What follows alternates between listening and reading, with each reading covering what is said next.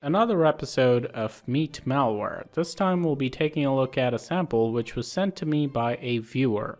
Before we proceed, I'd like to announce its formal name. It's called Atom Locker. As you might expect, it is a type of ransomware, and I seem to have caught on to a fairly new variant. So this thing comes disguised as an Office invoice and uses the typical double extension format.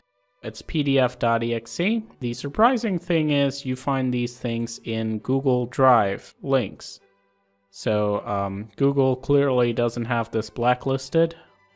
Imagine receiving a link like this in your mail. Most people would totally open it. And the person who sent me this file actually did open it and ended up getting infected.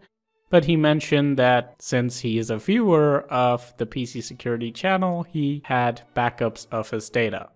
So he didn't have to thrash his monitor or keyboard or anything like that.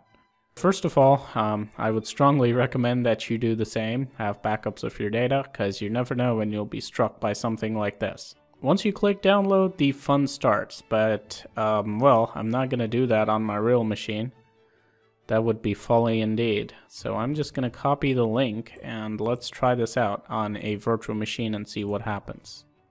The purpose of this video is to demonstrate the attack vectors that can be used to infect your computer and show that ransomware really does infect you coming from an exe file online.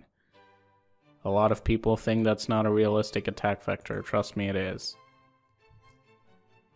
So as you can see, this is a very simple ransomware, and it asks you for 0.05 Bitcoin. It's just $50, so relatively inexpensive, but it does have a due date. And let's see what it has done to our files. As you can see, it encrypts everything and renames it as itself. So you're pretty much going to reopen an instance of the ransomware whenever you try to open any of your previous files, and they're all appended with .atom.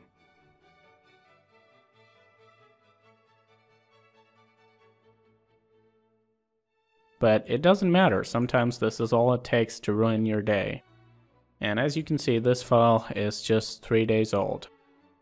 Once again, I hope you enjoyed this video. This is Leo from the PC Security channel. Thank you for watching, and as always, stay informed, stay secure.